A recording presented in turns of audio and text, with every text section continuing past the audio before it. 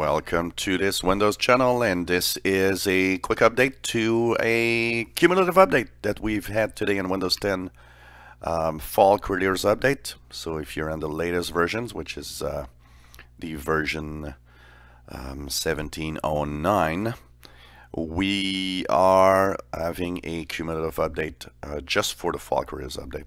So head on to your Windows updates and it should appear as this little update. If I look at the history here, go down, here we go. January 31st, 2018, we have KB405-8258 that appeared in the updates today. No security fixes in here, so it's not a security fix of any kind, which means if you install it tomorrow or in a week, it doesn't really matter much.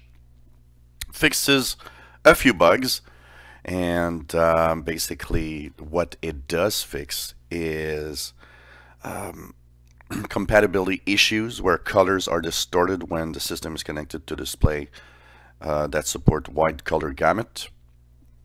It addresses a condition where a second monitor that's connected when you have an old AMD chip or adapter in your laptop or computer.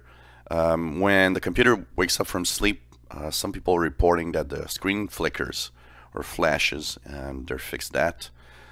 They address the issue where that causes the displays when switching keyboard language. So there were some delays in the switching keyboard languages. They address compatibility issues when rendering certain closed caption and subtitle formats in the video playback. They address issue where Microsoft Edge allow extension group policy for the disabled state was not working. Provides additional protection for 32-bit versions of Windows 10 version 1709. And finally, if you remember well, on January the 3rd this year, we had a cumulative update that fixed the meltdown flaw. Now, it had created on some older AMD machines that were unable to boot, so they have finally fixed it with this update.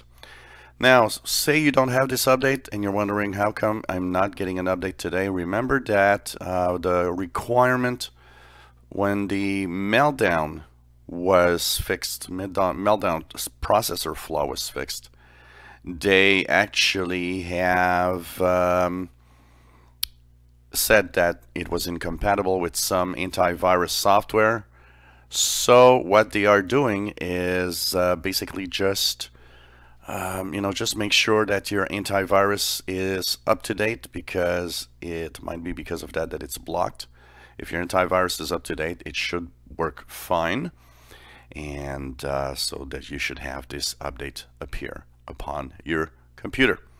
So if you're on the Windows 10 Fall Careers Update, you should now be, when you look at the Windows version, at build 16299.214. So this is the latest version of Windows 10 Fall Careers Update. If you enjoy my videos, please subscribe, give us thumbs up. Thank you for watching.